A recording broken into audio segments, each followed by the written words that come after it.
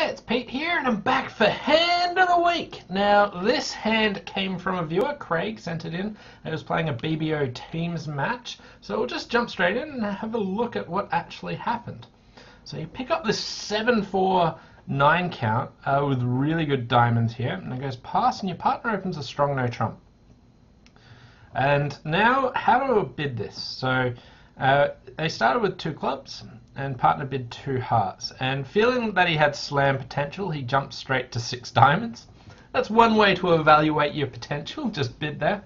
Another possible option here would be 3 diamonds, which would be natural and forcing. But are you actually going to find out something relevant? You might be able to get to a position where you can keycard. But if you can keycard on diamonds, then you end up at 5 hearts or spades, 5 hearts, whenever partner's got 2 and you're off 2 keycards anyway. So you really need to set up a spot where you can know that partner's got 3 keycards. Pretty awkward. So anyway, I just went for not a scientific, but a practical bid of 6 diamonds. I went pass and I went double. And because it's a teams match and your teammates love scores like this, sent it back. So 6 diamonds redoubled and got the 8 of clubs lead. So looking at this, things are looking reasonably grim. You've got a club loser and 2 spade losers that you need to try and get rid of. So the way the play went is it just went club to the jack, and then they switched to the 10 of diamonds. So he chose to run off all of his diamonds. So ace of diamonds and then another diamond back, and played all of the diamonds. So here they're just discarding mainly clubs. We saw 1 spade discard, and we now have to start discarding from north, and we don't need the 3rd round of spades, so we can let that go. And then another spade, and we don't need all of our hearts, so we can let go of another heart. And we'll open it up here, and what's actually happening is East is actually getting triple squeeze. East has everything. Now they have to make some awkward discards here. So on the next diamond, West doesn't have much of use, and you can pitch a heart here, and East has to discard something. If they discard a spade, then all your spades are good. So they have to hold on to Queen 3rd spade. If they discard a heart, you've got the Ace Jack of hearts, which are both winners.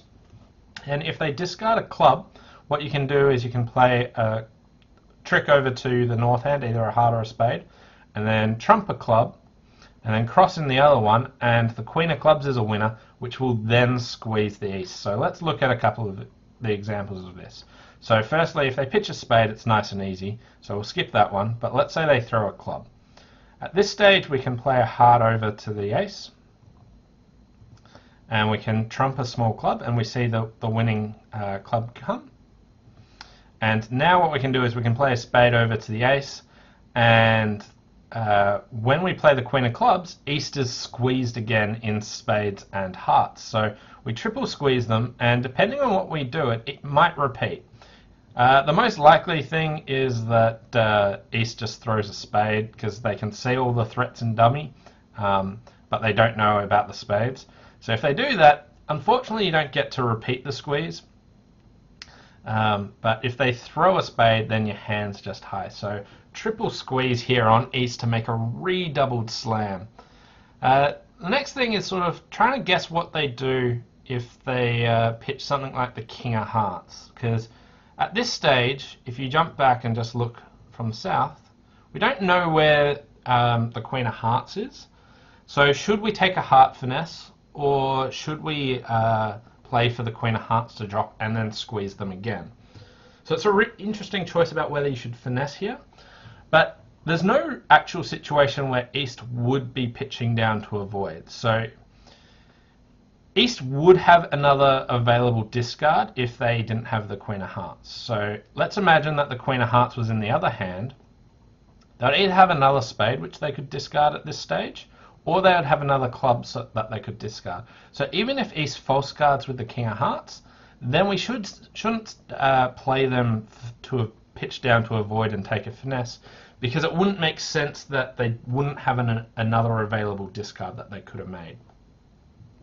So here, they're just caught in a trap, but if we backtrack to the start of the hand, and I'll just ignore the bidding, but we got to 6 diamonds, then what actually happens is if West leads a major suit card, they can actually beat this. They can stop the triple squeeze from happening.